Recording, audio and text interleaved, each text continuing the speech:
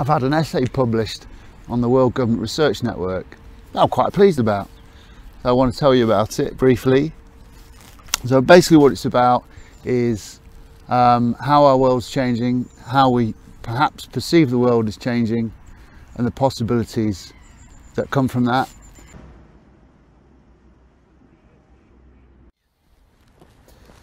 Our world, the world we've known, the world I've grown up in, has been a changing world. And that's nothing new, that's a bit of a cliche, I suppose. But let's recognise it, let's stop and think.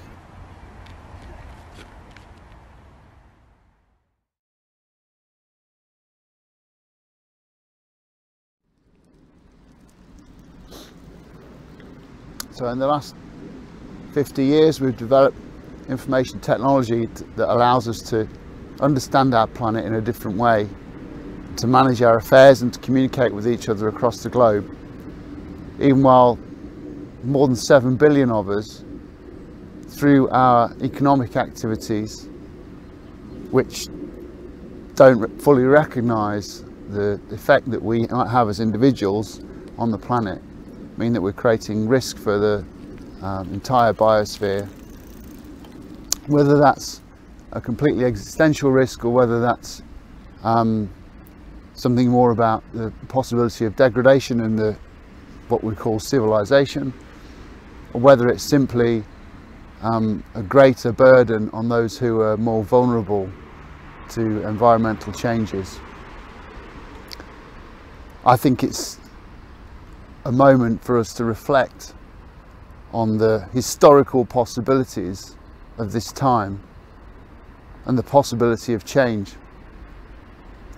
If we recognise now that the way we have seen the world hasn't been adequate to prepare us to behave in a way that minimises or eradicates risk generated from our own activities.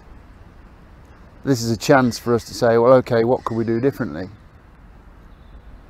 I've written an essay for the World Government Research Network, which I don't claim is right, but hopefully it's interesting. And what I'm trying to do is consider how the possibilities of information technology and how we respond to those possibilities in particular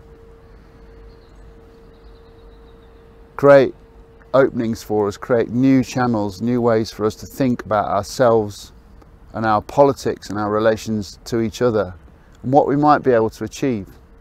I hope you'll look at the essay. I'll provide a link to it with the video, and give me some feedback. It's part of my onepeopleone.world project, for which I've set up a website and I'm generating social media content. It's a little thing, but it's my contribution. Hopefully it will take us somewhere. Thanks.